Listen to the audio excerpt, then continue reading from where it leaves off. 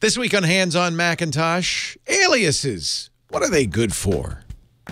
Hands on Mac comes to you from Twit's LastPass Studios. You're focused on security, but are your employees? LastPass can ensure they are by making access and authentication seamless. Whether they're working in the office or remotely, visit lastpass.com/twit to learn more. This is Twit.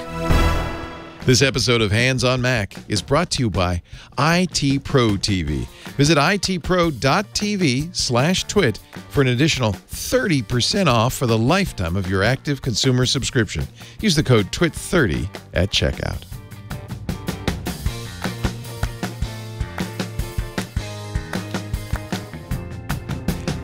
Hi, everybody. Leo Laporte here. Welcome to Hands on Mac, an inside look at some of the stuff that goes on inside your Macintosh computer. This one actually comes from a question my wife, Lisa, asked me.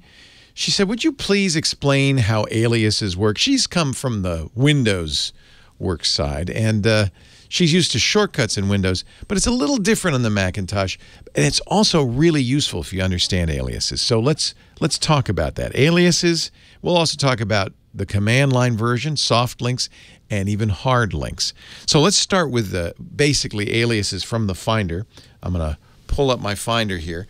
And the easiest way, let's start by creating a file. I'm in TextEdit. This is a very special file. And I'm going to save that, and we're going to put that actually in my demo folder here so that I can keep track of where I put it. Here. And I'm going to say special file. Call that. Okay. So there we go. So now I have two files in my demo folder. Actually, two items in my demo folder. I have a folder called my special stuff and a file called my special file. Easiest way to create bookmarks, or I'm sorry, aliases without doing anything is just Command, Option, Drag. So I'm holding the Command key and the Option key down and clicking on this special file. And as I move it, notice the arrow changes into a little curved arrow. That's a hint that you are creating an alias. So there's two ways to make the alias. There's the dragging method, which works pretty well. There's also make alias from the pop-up menu. If you command-click or right-click the icon and make alias. And it added the two here because there's already one with that name in here. But notice if I make an alias by dragging into a folder where there isn't a file with that name, special file, it won't rename it. It'll have the original name, but it will have that special icon. And if I get info on this file, zoom out so we can see that, you'll see it indicates that it's an alias in the same way the icon indicates, and it says it's an alias. But it also says where the original is, because an alias, again, is just a shortcut. And notice it's not even a very big shortcut. It's only 4K. It's tiny. And I can actually point it to a different original. So if I have another copy of this file, or I decide I don't want that alias to point to that file anymore, I can actually reassign it. Give it a new location. Aliases are very handy because you don't have to have a file in just one place. If I make an alias, as this is, and I put it somewhere, it can act just like that's the original file. It'll show up in searches. It'll show up when I try to open files. It's a really handy way of putting a file in a variety of different places. And that's the whole point of the alias. Now, a couple of extra things to understand about aliases. I just deleted the original. I still have the alias to the original. It even shows the contents, but if I double click it, it'll say, well, you can't open that. You just put it in the trash. Okay? Let's empty the trash, see what happens, right? So now there's no copy of that file anywhere. I'm going to erase the items in the trash. Let's go back to my special stuff. This alias no longer points to anything on the hard drive. It doesn't show the contents anymore. It says it's an alias, but if I get info on it, it will say, you know, that original that you pointed to, actually it does show that where it is, but it's gone now. So this is what used to be there, and now you might want to select a new original because the initial file that this points to is gone. Again, if I double click it, it'll say, no, what are you talking about? It's gone. And here's your opportunity to either delete the alias because it no longer points to the original, or fix it by pointing it to another file. So let's get rid of those aliases and show you how it works in the command line. You know, I'm a big fan of the command line. So now I'm on the command line, and I can do the same thing with the ln command. So to make an alias, I say ln, and I say -s. That's a soft link. ln stands for link. And I'm going to make a soft link to a file. Now I'm going to make a new one. This is my new special file. Let's save that into the demo folder as we did before.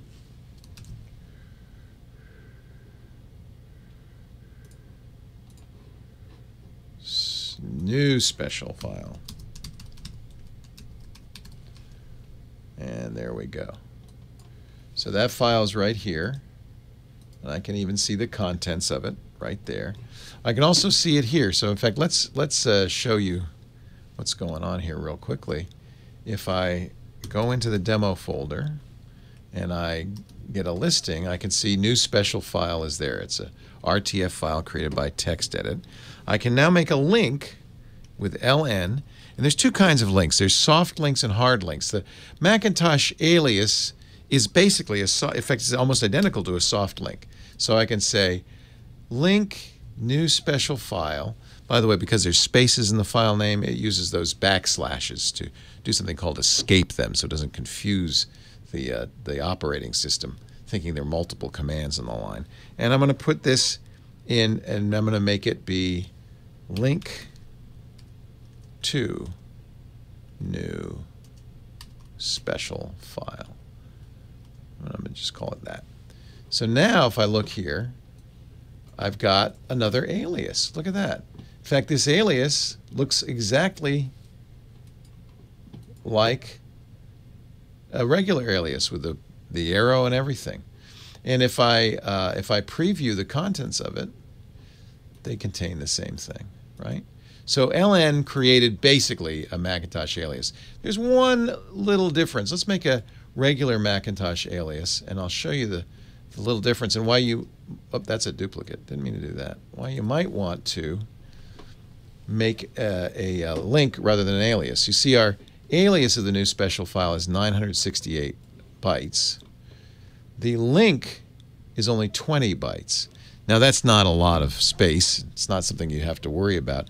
But there is a difference between the command line ln and making an alias. And part of it is that it's not storing as much stuff in this alias file like icons and so forth. So aliases on the Mac file system, they tend to be a little bit big. That's almost a full K, whereas it's just 20 bytes with an ln. There's one other kind of link that is important to understand, and that's the hard link. We don't use the S at all.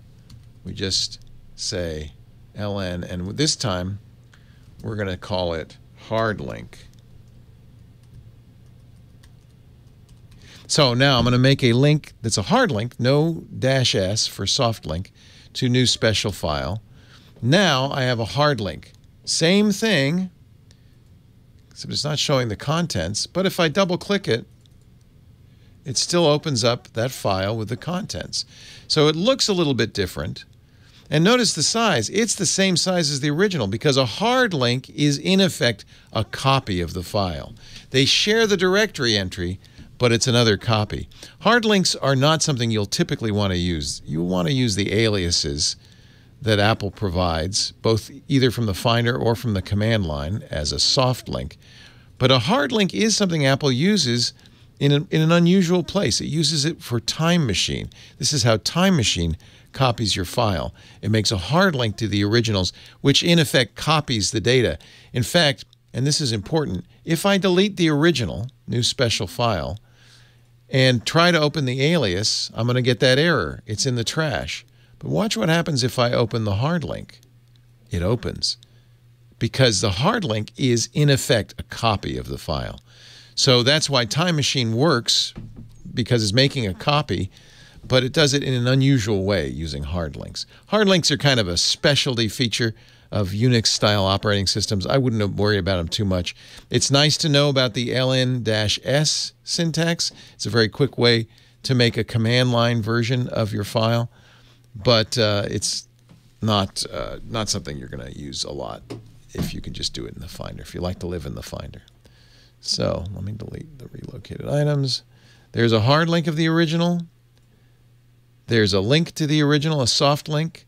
There's the original file, and here's an alias. Now, this is a copy, but I don't want that. There's an alias. There's the original. There's a soft link. There's a hard link. The hard link persists even if we delete everything else.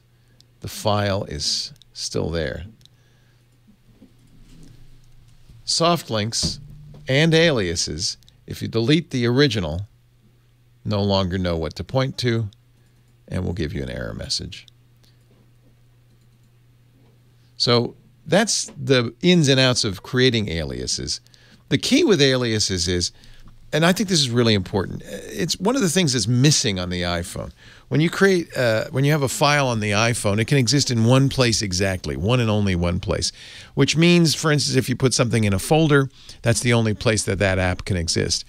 Soft links and aliases mean a link to the original can exist in a lot of places. You can take your applications, for instance, if you use them a lot, and make a duplicate on the desktop. Let's say you launch the Brave browser a lot. All I have to do is command copy the Brave browser to the desktop.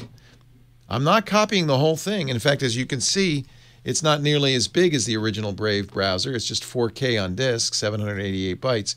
But if I double-click that, it launches the Brave browser because it's a alias. So this is a really handy way to put files or applications or folders even in multiple places on your system so they're easily accessed. Actually, that's exactly how the dock works. These aren't originals. These are aliases to the original applications that are just stored in a special area of the system called the dock. There's a very big difference between the Brave browser on the desktop, that's an alias, and the Brave browser in my applications folder, that's the original. If you throw out the alias, the original persists. If you throw out the original, the alias no longer does anything. I hope that makes sense to you. And I hope you see how useful that can be, because you can keep multiple links to a file anywhere you want. In fact, if you want to use hard links, you can even have multiple copies of a file anywhere you want. Be careful, though, because that's a good way to fill up your hard drive pretty darn quickly. Our show today brought to you by IT Pro TV. If you're interested in an IT career, but you're not sure which one's the right for you, IT Pro TV can help. Sign up for a premium membership and let an expert guide you. With over 4,000 hours of IT training, you can get the certifications you need to get a great job in IT. Go to itpro.tv/twit and use the code TWIT30 for an additional 30% off as long as you stay active. That's itpro.tv/twit. Don't forget the offer code TWIT30. IT Pro TV. Build or expand your IT career and enjoy the journey. Well, I hope I didn't confuse you, but that's what aliases are for. Lisa, I hope you understood that. They're really useful if you want to put an alias to an application, for instance, somewhere easier to access. Just remember, an alias can be deleted harmlessly.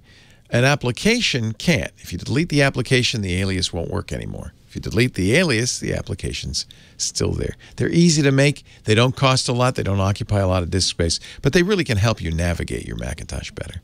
Thanks for watching. I'll be back next Friday. We're going to talk about voice dictation on Hands on Mac. Check out other shows here on Twit TV, including my show, Hands on Photography. On this show, I'm going to show you how to get the most out of your camera, as well as be a better post-processor. So head on over to twit.tv/hop and subscribe now.